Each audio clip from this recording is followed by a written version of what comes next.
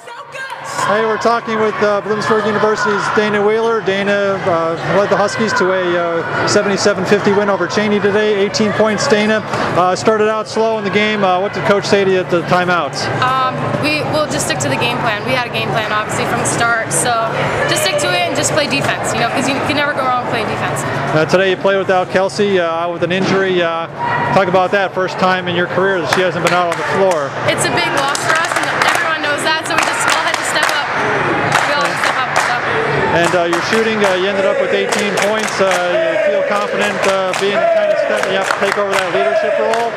I hope so. Hopefully. We'll see, though. Well, good luck, and thanks for the great... Thank you.